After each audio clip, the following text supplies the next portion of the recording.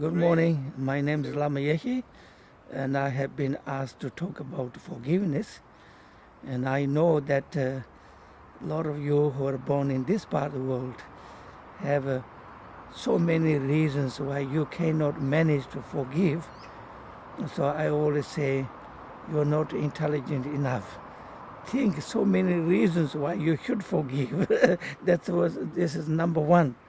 You should think, I find every reason to forgive, because if I don't forgive, then I'm the one who is suffering.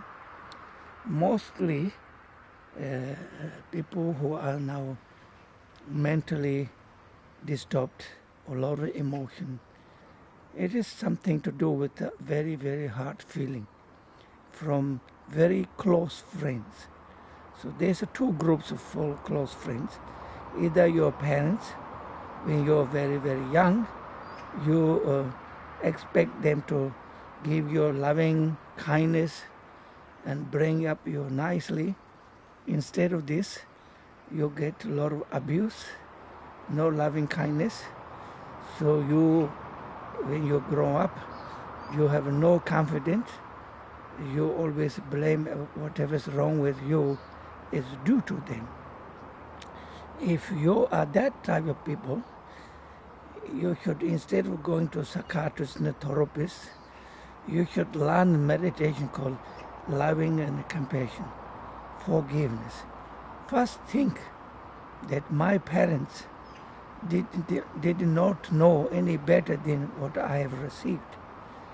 They must have also suffered from their own parents.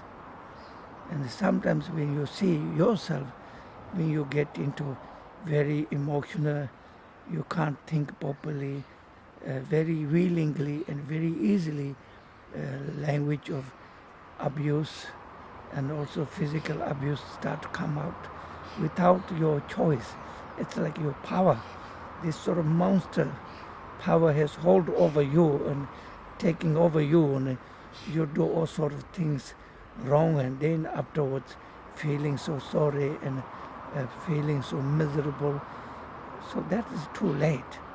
So you should learn to forgive them.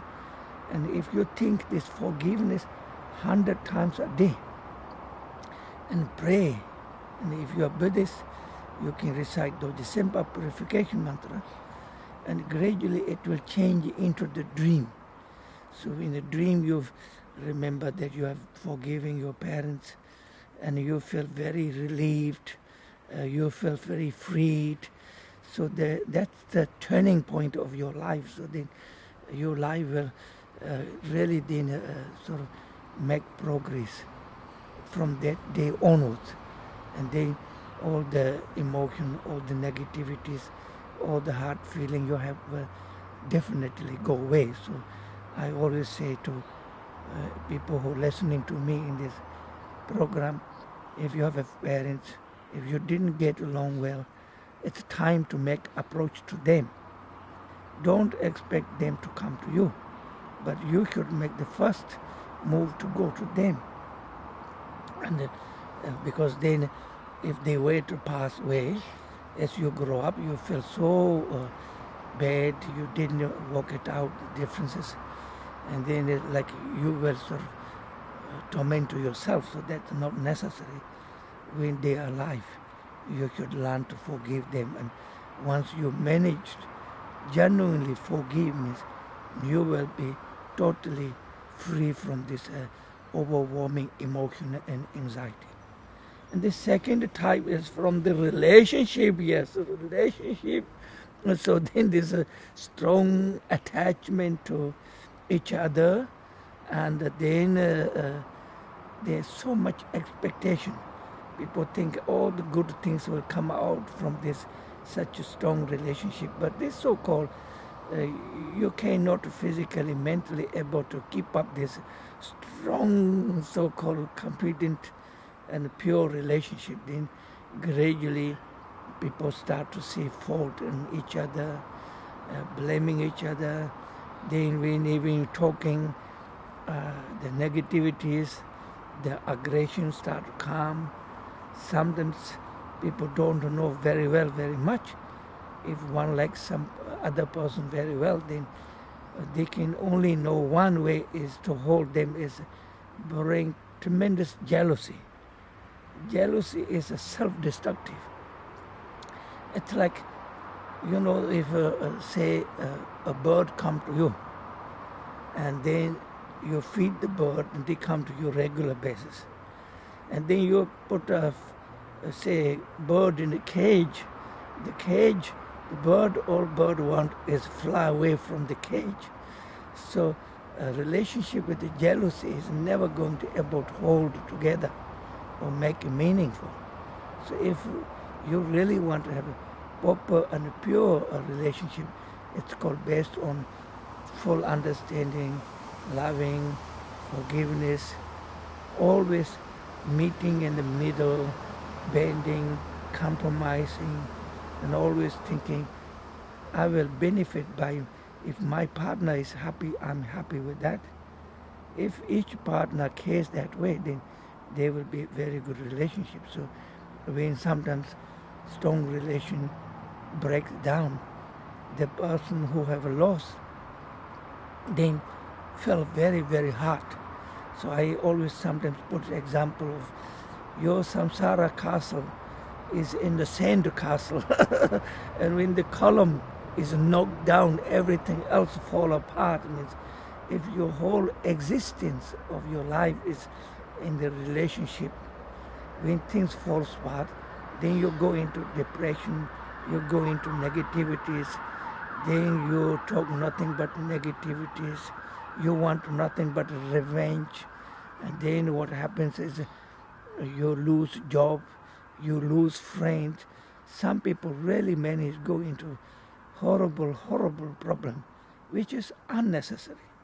If you only have a little wisdom, saying when we were together, we were not mature enough to share our happiness and share our responsibility. So even for that, forgiveness is the only way you'll be free. So whoever left you, you should be thinking, wish them well. They find the right partner and you wish that they will do well, then this sadness will go with that, because you want no harm. You want the other person who you cared so much now found a better person, so why not wish them even better? So then you don't need to have this extra burden of sadness and pain.